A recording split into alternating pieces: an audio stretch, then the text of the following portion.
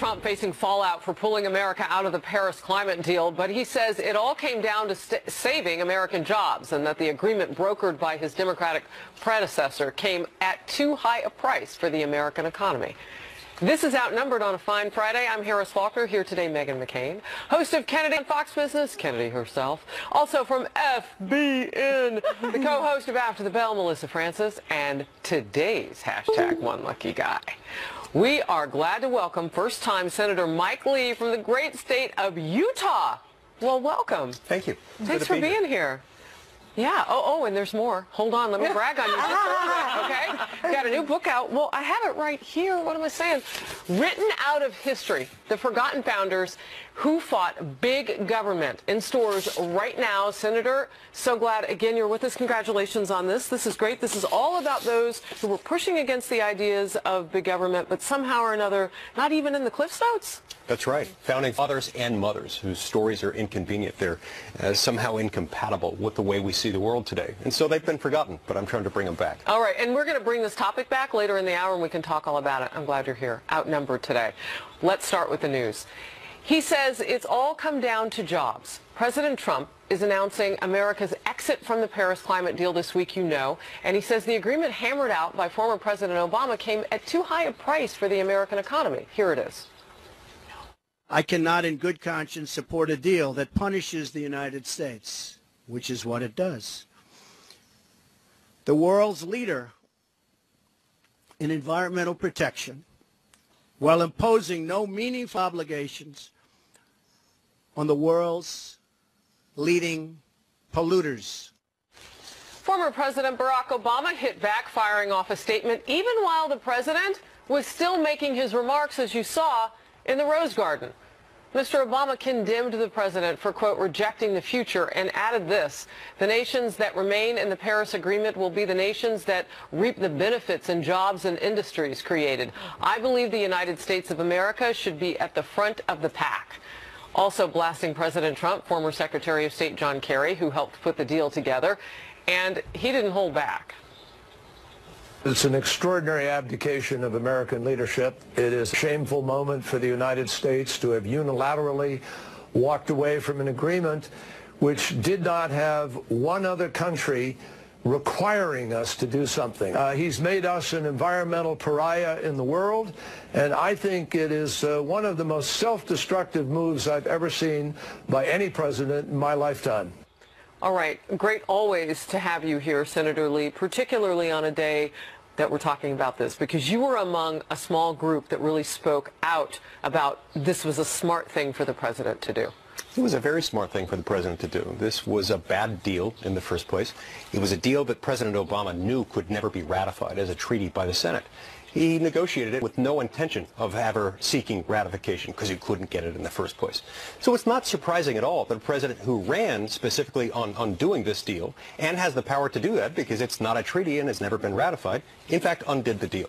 Right. And you were among the 22 lawmakers who signed a specific letter. What was that about, and why was that important? Well, it was important because this was a bad agreement. As the president put yesterday, we need to put Pittsburgh before Paris. We need to put Americans first rather than putting some abstract international norm ahead of the American people. We have committed tens of billions of American dollars to the Global Climate Fund in this. We have put off the compliance date for China, for example, for more than a decade. Meanwhile, we're subjecting ourselves to a series of international norms that could end up adversely affecting the American economy. Well, and some of the criticism has been that those so-called norms are rather arbitrary, and so that would have an impact on our economy. The whole time I was talking, Senator, I don't know if you caught it out of the corner of your eye. Melissa wasn't throwing shade. She was flat out just shaking her head saying, this isn't true. It's not true. I mean, it's an astonishing thing to me because what the president said is true in terms of it's a bad deal. I mean, that is just the fact of the matter. When you look at it, it's also a meaningless deal. I mean, President Obama touting this as being so fantastic, he did almost nothing. Even with his overreaching regulation, he didn't even come close to being on track to meet the obligations that he was setting out there. He had no plan to do it at all. There's no form of policing. There's nothing happens if you don't follow it. It's a meaningless agreement. And like they pointed out, China gets to continue to increase its carbon emissions through this whole entire thing. I mean, it's stupid. It's ridiculous. It's amazing to me to see the left be apoplectic about walking away from something that is so meaningless. All right, but we don't have total agreement within the Republican Party, though, on this, Kennedy. No, you still have people who want to be liked within the party. And the most important thing, and this is something that Senator Lee points out in his book, we have to constantly ask ourselves, what is the function of government? And I think cleaning up the environment, certainly, there's no one out there who wants dirty water and dirty air. And people have modified their behavior, and so has industry. But we're really going to see massive change through technology and innovation through the private sector. And you don't have to have our government because, you know, you've got two things going on here. One is you're complaining that the United States isn't leading, but then you have the rest of the signatories to this agreement who are relying so much on the United States. So which is it? And again, it's toothless on one hand. There are no means of policing, but on the other hand, Heritage says that we could lose up to 400,000 jobs in this country, including 200,000 in manufacturing. You're talking about our chief correspondent, Catherine Heritage. The Catherine Heritage Foundation. No. So real quickly, I just want to get to Megan on this point. You can go this other, it's fine. All right, she's going to go right ahead. Yeah, I just wanted to build on something Kennedy just said. I think it's interesting that a lot of the people who are most supportive of the Paris Agreement and who have expressed some of the most outrage over the last 24 hours over our withdrawal from it are people who are now saying, it's okay, we don't need the federal government, we're going to continue doing this anyway through private industry effort and through the states. Yeah, well, and so if that's the case, welcome to federalism. Welcome to free markets. They're Republicans now. Maybe they're all conservatives. That sounds like a glorious thing. That was my question before the big announcement yesterday. I mean, if it's good for the free market, these companies are going to do it anyway because it's good for their bottom line. Right? I mean, they want to continue to come up with new ways to handle energy anyway. Megan? Talking about climate change is a deeply politically tribal issue. If you're on the left, climate change is a complete and total religion that they worship at the altar of all things related to it. On the right, it has become something that even if it's genuine or not, seen as something that only the left can care about. And as you point out, I think all Americans want clean air. We want clear water. The problem with this deal, as you pointed out, is China didn't have to do anything until 2030. We had to do something by 2025, and there's a lot of ambiguity in it for all of the other countries. So much like many other deals that President Trump has been pointing out, there is an onus on the United States that there isn't on other countries, and I think when you look at it, it is a bad deal. That being said,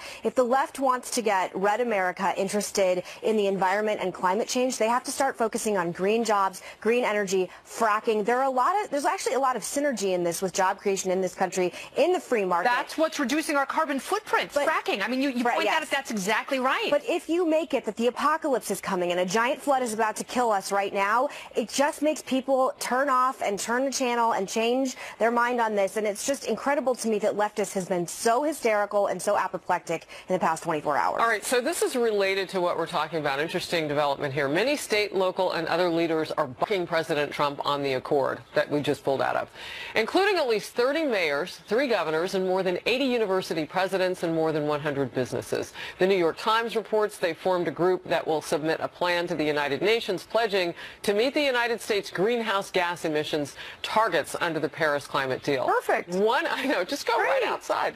One of those group members tweeted this: as the mayor of Pittsburgh, I can assure you that we will follow the guidelines of the Paris Agreement for our people, our economy, and future. And Washington Governor Jay Inslee had this to say. Number one, we want to hearten the international community not to give up on their ongoing efforts. You know, we have about 90 million people today, Americans who live in states, that already have embraced some constraint on carbon pollution. It's important that that message is received by the rest of the world. Number two, we want to inspire other states to join us. Senator Lee, is this political go-around of the White House legal?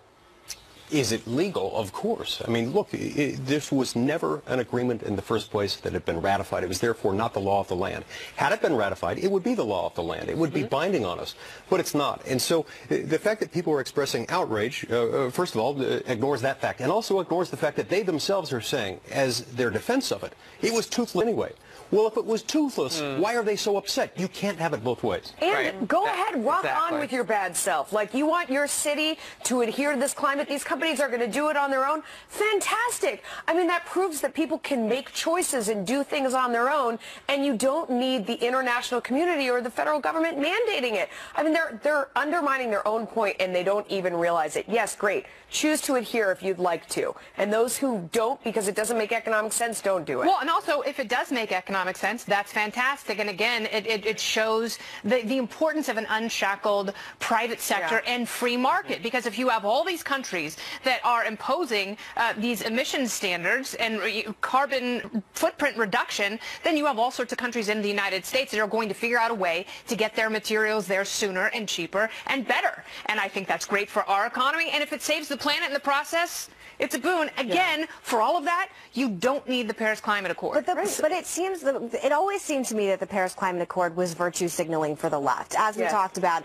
it doesn't accomplish that much. I mean, 2025, 2030, I'm going to be 46 at the time. That's a long time to have enough continued damage to be done. But the idea that, you know, when you look in, because I've read a lot into this now, and if you look at the nitty-gritty and the details, it really isn't accomplishing that much. No. So the idea that you're going to become so hysterical and so angry at President Trump just because he is concentrating and focusing more on America first, which he ran and won on, versus being, you know, I don't know, part of this Paris agreement. It surprises me that they are so hysterical right now, because it doesn't really actually accomplish that much. You know, and Senator, I had a question about how it just kind of ties us. We saw this with Brexit in the UK, where, you know, they were so tied to the European Union, both financially and also culturally with immigration issues, so on and so forth. They didn't want that tie. This ties us in ways to the rest of the global community that might not actually be good for us. Yes, exactly. And at the same time, those who were chastising us for getting out of it are saying, you're going to be like Nicaragua and Syria now. This is one of the most amusing arguments. Because they also pulled out of Because they also pulled out. Now, I've done more interviews on this over the last 24 hours than I can possibly count. No one ever says that. Yeah, exactly. I mean, the fact that somebody else also made a different decision for entirely different reasons doesn't make us like them. And this kind of shaming is counterproductive, and it diminishes their credibility substantially. Well, it shows that the argument might be weak, so it's a kind of a yo mama thing in the play yard. Yeah, you must be like this one, right? Yes, yes, exactly. Exactly. We are exactly like Syria now. No question about that. Senator Lee, thank you for being here. This is great to have you and get your perspective. All right, there's more. We're going to make more. President Trump is turning to the high court in hopes of reviving his travel ban from 6 mostly Muslim countries. How is the Supreme Court likely to rule on the executive order that was already blocked by lower courts several times? And some Democrats are starting to turn on Hillary Clinton. Well, heck, she threw them under all the wheels of the bus as she continues to blame outside forces for her election loss. Well, we're going to talk about what they're saying, including the woman who ran Hillary's first presidential campaign. Stay close.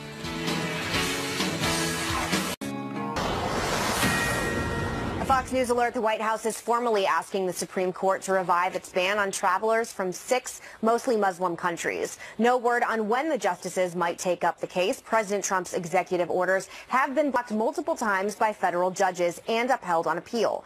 Critics call the ban unconstitutional, and the Fourth Circuit Court of Appeals says it targets Muslims. But the administration insists it's all about safety. Here's Vice President Pence on Fox and Friends today. We remain very confident that when this matter reaches the Supreme Court of the United States, they're going to recognize the right of the president in the Constitution and in the statutes of this country to control immigration in a way that puts the security of our country first. Senator, this year we have admitted 46,371 refugees so far, up 19% since May. That's a lot of people. It's a lot of people. What do you think of what's going on in the courts right now? I don't think it's unconstitutional. Look, Section 212F of the Immigration and Nationality Act gives pretty broad discretion to the President of the United States to take steps to protect the American people, to halt the admission of certain people into the country. This was done in religiously neutral terms. and I don't see anything unconstitutional about it. But the argument that's being made by the courts is it's the rhetoric from the campaign that's coming back to sort of bite them, if you will. Is there any way to get around that? This is a real distinction between what we call textualists, those who on the court review the text of a statute or a text of a government action, and those who consider all sorts of other things. Now look, if they can peer into the soul of those who issued this order, of President Trump himself, and discern his thoughts, that's a new kind of judging. It's not necessarily the kind of judging we want. Let me ask you about that, because I think that's a really critical point, because the reliance in some of these cases in Maryland and Hawaii has to do with the president's intent. When he was on the campaign trail, and his lawyers make the case that once the president takes the oath of office and swears to uphold and defend the Constitution, that is a vastly important transformation, going from a private citizen to a public citizen, and therefore some of those comments do not have the same legal weight. How important is intent? Well, in this instance, you have to look at the statute. The statutory text gives him discretion. He's utilized that discretion, and he's utilized it under the religiously neutral terms of that statutory framework. That's why I maintain there is nothing unconstitutional about this. You know, why is this president not being given the same type of latitude to make a decision that so closely relates to our national security as other presidents in the past? And I understand the comments that were made before, but based on everything that we know that's going on in the world right now and what those savages of the Islamic State and other terror groups have said that they'll do to us, and those countries still also being on a list that the former president kept too, why isn't he being given the same latitude? They don't like him. They don't like the fact that he's elected. They really, really wanted Hillary Clinton to be elected. And they're willing to push back on that in every single way they can imagine, and even some that none of us could have imagined in advance could be done. But just like we're seeing with the withdrawal from the Paris Climate Agreement, in this instance they will find any and every argument without regard to whether they're being internally inconsistent. You know, we watch the political fighting that's going on, and in the meantime, I mean, you mentioned ISIS. Look at what's going on in the Philippines. I mean, we are seeing the same slow-motion disaster that we saw in Syria, where you see the group come in and take advantage of the fact that there's a lot of chaos going on in the country. They have moved into certain areas. I mean, now people who aren't leaving eventually, I think, are going to be trapped the way the Syrians were. And you look at the spread of ISIS around the globe, and this is what we need to be focusing our attention on. The president knows this. You think about President Obama calling them the JV team, and now you look at what's happened as a result. I mean, we need to get very serious about ridding the planet of this evil, and instead we're fighting about what was said on the campaign trail when problems are getting worse by the minute. I mean, I agree with you there, absolutely. And I don't think that anyone has really figured out that all-important riddle, is how do you redirect these hearts and minds? Is that possible, and are we going about it the right way? But my question for you is, and it's an immigration question, a lot of these terrorists that we've seen have come from allied countries, you know, countries Saudi in Western Arabia. Europe. Yeah, well, even the UK and Belgium and France. And what about the homegrown You know, terrorists? when they're born there and they hold passports, it's very difficult to shut down immigration from every country and still have a thriving economy. That's exactly right. But the fact that a particular immigration remedy, like this particular executive order or any other, doesn't get at every aspect of the problem, doesn't mean that the president lacks that authority. In this circumstance, the president can plausibly conclude that people from certain parts of the world might pose a greater threat, perhaps because their identities can't be verified, perhaps because they can't look into their backgrounds accurately, because of the absence of any kind of reliable database within the country of origin. If the president reaches that conclusion as to those countries, he has the authority to stop them from coming in. Even though, sure, it doesn't end the threat completely. There are people here who might do us harm. There are people who are residents and citizens of our allied nations who might do us harm. But that's a different question. Senator, I layer in the fact, and you can look at this with what just happened in Manchester, England, that many of these people actually do end up going to those countries to be radicalized. I mean, they're traveling to Syria and other countries, and then they're going back into the places where, and Yemen, and going back into the places where, yeah, I mean, we're westernized cultures, and they're hitting us. But they're going there to get radicalized or to get weaponized or whatever it is. So, I mean, it still deserves a second, closer look. And by the way, this is a stay for 120 days.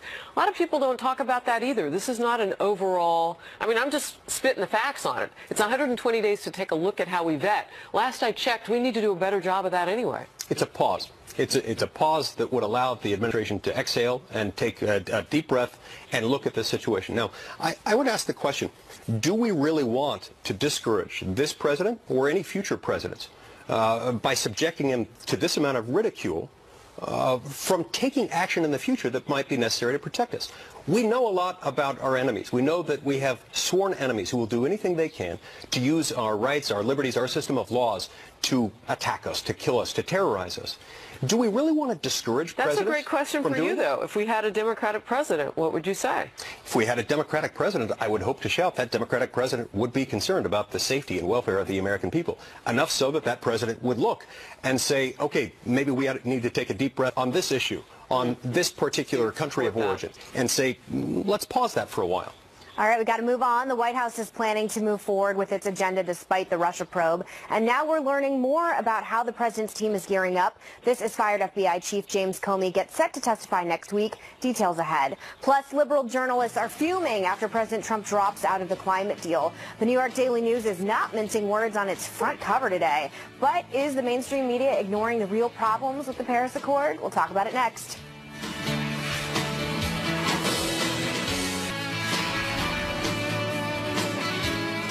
Fired FBI Director James Comey set to testify before the Senate Intelligence Committee next Thursday. We're learning new details about the White House's plan to fend off the Russia allegations. A source tells us the White House is setting up a special unit focusing on the probe that will include lawyers and researchers and communications specialists. This will allow the rest of the staff to work on promoting President Trump's agenda. All right. The unit is being organized by White House Chief of Staff Reince Priebus, Senior Advisor Jared Kushner, and Chief Strategist Steve Bannon. Megan, isn't this what they should have been doing from the beginning? Like assign a special team to work on it? So let everybody else do their real job? So Reince Priebus is staying. He's not getting let go. He's not leaving. There's a lot of reports on the internet that he is. The ideological differences between those three men are intense. I mean, Jared Kushner was petitioning to have President Trump stay in the Paris Accord. Steve Bannon was a vocal critic wanting to pull out. Obviously, Steve Bannon ended up winning. You know, the Masters of Disaster, I believe the War Room was called with President Clinton when he was in the thick of the Lewinsky scandal. It's not that I don't think putting this together isn't a completely smart idea, but at a certain point you also have to get Congress and the Senate involved and start winning over hearts and minds in our own party as well, or at least trying to make them get on board. So they haven't shown me that they work well together at this point, and they're all ideologically on the same page. So until I see the results of this, I'm also going to take a pause. What's your reaction to that, what she said? Look, I find the entire thing frustrating because you're exactly right. I totally agree with it. But I find this entire issue frustrating because I have Democratic colleagues who have seen a whole lot more classified information than I have because of their positions on the Intel Committee, who have looked at this and said, I have yet to see a single piece of evidence indicating any amount of collusion between the Russian government and any presidential campaign. That being the case, people were awfully obsessed with this issue. And I look forward to the day when people can say, okay, we got to the bottom of it, there was no there, and move on. Yeah, you know, Maxine Waters has said there's no evidence. Yeah. Right? I mean, this seems to be a theme here that there's no evidence, but there is evidence that there are all these other things we need to get done. I'm sorry, Kenny. Oh, no, not at all. I just wanted to build on something the senator said because, you know, if it is all about the Democrats having a communication strategy to distract from the greatest election loss in the history of Hillary Clinton's long and boring life, then they're doing a great job communicating that. I mean, they're doing a fantastic job of driving the narrative. Can you imagine if they actually had ideas and if they were able to communicate them as effectively as they are the entire story about Russia? Well, they would have won the election. So many news outlets glued to every shift, turn, and leak. Yeah. It's got to be too tempting. Because if it were true, it would be so glorious for them. They would love it.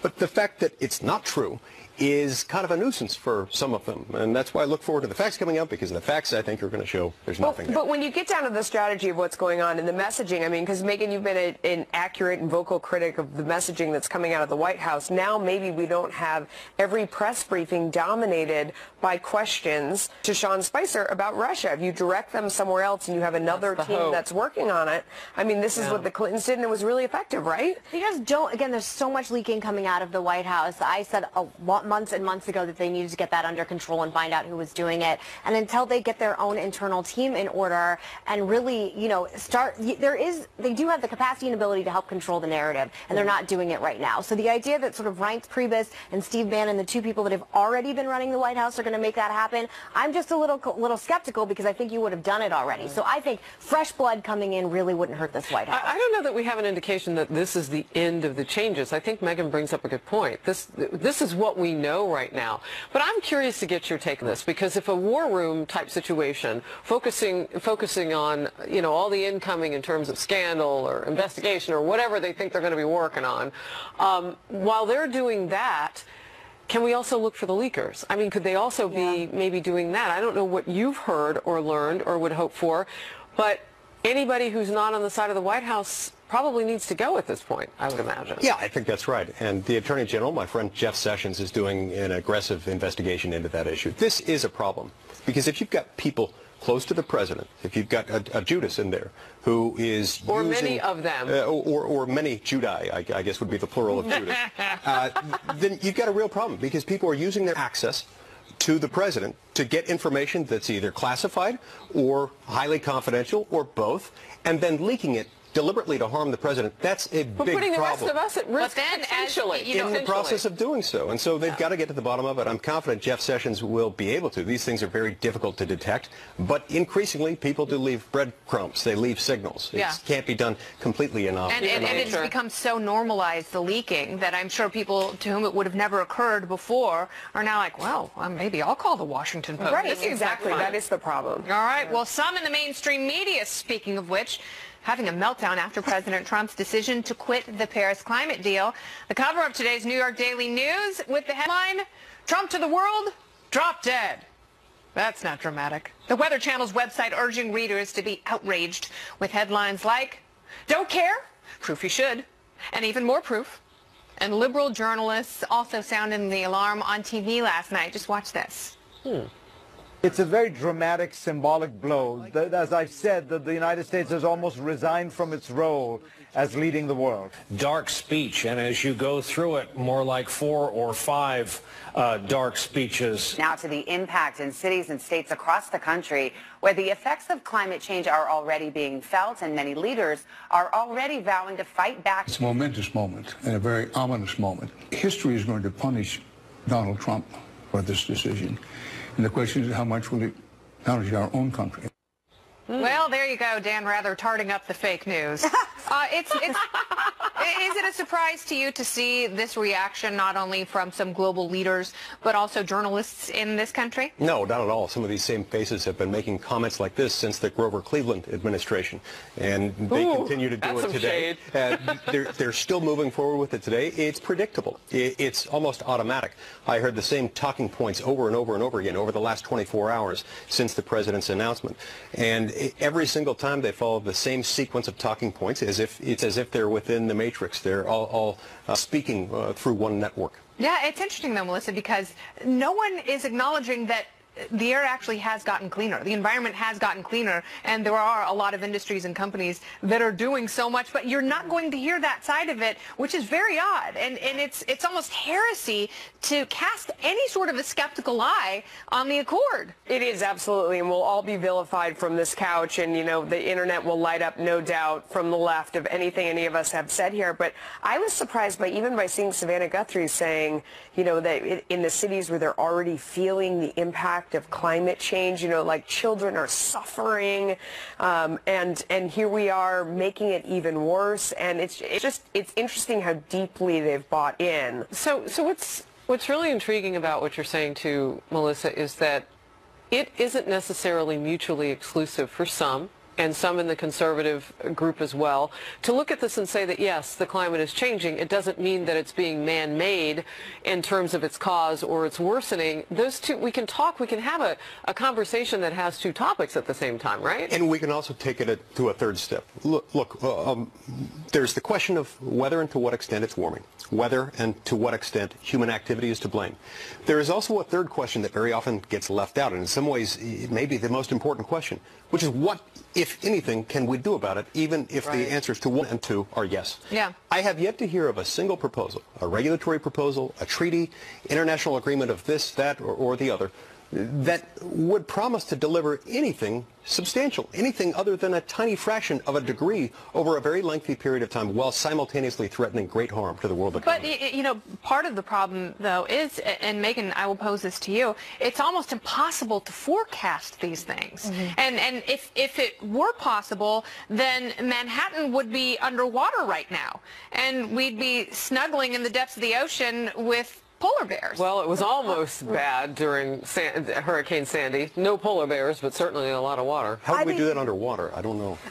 Big sprout gills, you know, just like in Waterworld. I consider myself a conservationist. I don't consider myself an environmentalist. I think it's completely fine for the American public, especially young Americans, to care about the environment, for wanting to have cleaner drinking water. There is evidence. Coral reefs are dying off at larger numbers. The ice caps are melting at larger numbers. We can have an argument and debate about why and how apocalyptic environmentalists have been. And I am angry at the idea that we can't all care about the environment, that's become such a politically tribal issue, without it going automatically to, you're going to die tomorrow, the end is nigh, all of these things. Like, we have completely disintegrated any idea of anyone coming in the middle. And for young conservatives like me who do, I freely admit, terrorism, jobs, much bigger on my list of things I care about. But is it in the top 10 things, 15 things I care about? Yes, of course. But the problem is, and I've talked about this many times on the couch, I used to work with environmentalists in Los Angeles. Many of them do not practice what they preach. They fly around private jets. They go on yachts in Cannes, things like that. And there's an expectation level that average Americans need to give up. You know, the light bulbs that help with the environment cost more. That the average American that doesn't have the same kind of income needs to sacrifice more than these billionaires. So until these billionaires want to lecture me, and by the way, did lecture me a lot when I worked for them, want to step up and actually practice what they preach and live by this lifestyle, stop flying around on private jets. That sacrifice is why Donald Trump is president. Yes. And I exhort you and your colleagues to pass health care and tax reform so we can get the economy moving so everyone can afford to buy a Tesla. Senator Lee, can you get that done like this week? Yes. Okay, perfect. By the end of the hour today, I will have it done. Such an overachiever. All right, very good. Hillary Clinton on the attack again. But some Democrats are now starting to turn on her, saying it's time to move on and for the party to look forward. Are they right? What a tunic.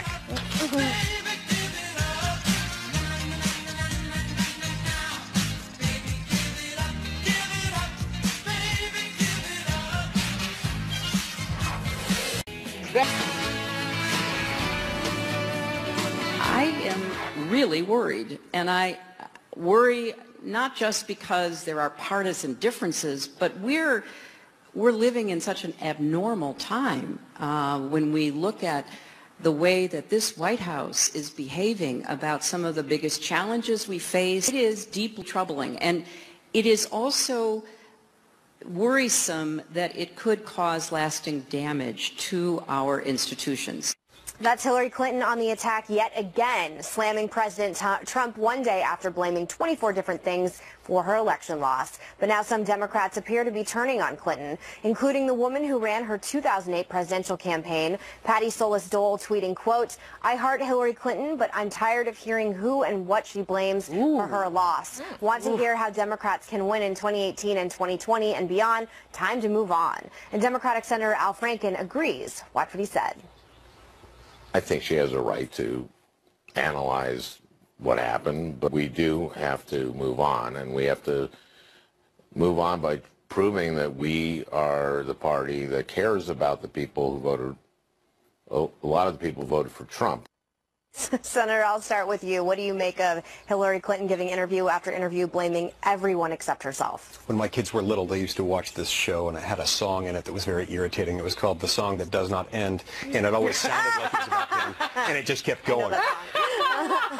She reminds me of that when she keeps talking. It's time to put the 2016 election behind us. I think of another song. I mean, when she went off a couple days ago in that speech about how it was the DNC, and she named people who were friends, I was thinking the wheels of the bus go round and round, and then she just stuck everybody under those wheels. She's rolling over Bernie Sanders' carcass. Man, you're right about that. But I watch this and I think to myself, I think about people who were torn between these two candidates and ended up voting for President Trump. and I listened to what she had to say, and it was so incredibly selfish. Yeah. These speeches and the excuses, they're so self-centered that, you look at Democrats and they have to be frustrated, because if you're looking ahead to those midterms and the next presidential race, is this really what you want to hear? Yeah. Like her constant retrial. It borders on mental illness, this obsession. I look at here, she's at a tech conference, and people have come in to hear about innovation or technology or whatever else, and instead they're treated to an hour of her blaming everyone on the planet. I mean, it must have been so frustrating for the audience. Including tech companies. Right, and she got From away a woman with... who had a secret server. I'm sorry, Melissa. And she said things that other people wouldn't get away with. When she went into it, sort of bleeds into misogyny. They're going to be much more skeptical and critical of somebody who doesn't look like and talk like everybody else who's been president. And, President Obama broke that racial barrier. But, he's a very attractive, good-looking man. What does that mean? I mean, like, he was only elected, he was only able to break the racial barrier because he's attractive, and is she saying by implication she couldn't break the gender barrier? Why? I mean, if you said this person only got elected because they're attractive and not because they were good, and this other person's a minority, I mean, can you imagine how you would be vilified? I mean, the things she gets away with saying, it's incredible. And as a particularly attractive man, I'm very offended. Well, that was an attractivist statement. Just this whole idea, though, and I can't even imagine what it would be like, because I've not been there and been, front row seat to history as you have, Megan. But when someone loses and they take that introspective look, and then they say, well, I still want to be relevant. How do I achieve relevance? This isn't how you do it. You come back with ideas, as you spoke of. You also put country first. You have to put America first if you can, and put it in front of you. I mean, again, I don't know anything about the Clintons' family life. I don't know about their staff, but I know that if my father were on TV doing and saying these type of things after he left, I'm telling you, everyone in my family would have a stone cold conversation with him and not let him back on television. And we do have, the women in my father's life do have that kind of impact on him. So it surprises me that Chelsea and Bill are letting her ruin whatever is left of her legacy right now. Because even young millennials that are sort of, because there was a certain group of women that did like her. Oh, yeah, I think she's ruining her reputation right now. And whatever resistance she thinks she's being a part of, she's single-handedly destroying it at this moment. And it's really, really, really sad to watch for a lot of different reasons, because women, if we lose, we don't need to become pathetic. We could rise back up, and she could have a great career in front of her, but it looks like it's just never going to happen. Yeah, the victimization. It's not powerful. I really would love it if Hillary Clinton would not do any more of these interviews, at least over the weekend, so I don't have to deal with this on Monday. All right, there are founders of our country who have never gotten their due until now. Up next, Senator Mike Lee's new book, telling the untold stories of those who helped keep big government in check. We'll be right back.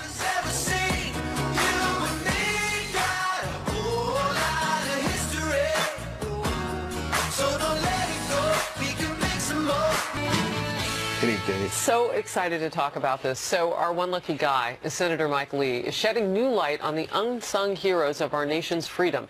It's all thanks to his new book, Written Out of History, The Forgotten Founders Who Fought Big Government. In it, he tells the story of those who fought the abuses of big government and helped shape the Constitution, but have virtually were ignored from our history books. First of all, I want to talk to you about how they were ignored, marginalized, censored in some cases. Your example, maybe a good one for us?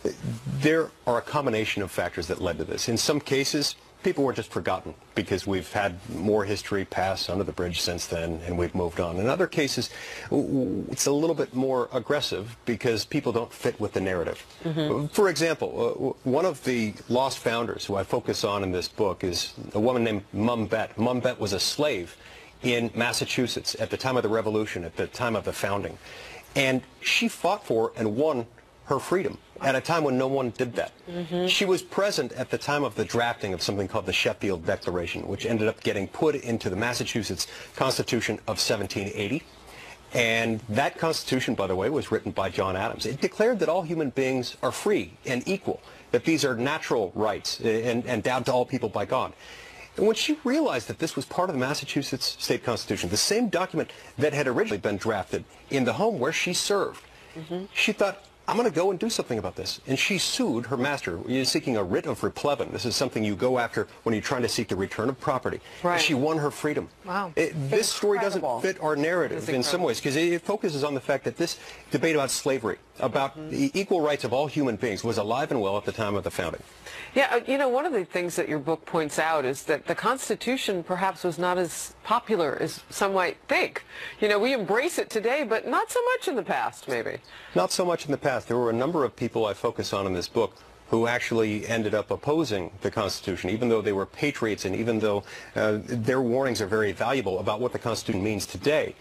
They pointed out that there are grave risks in a central government.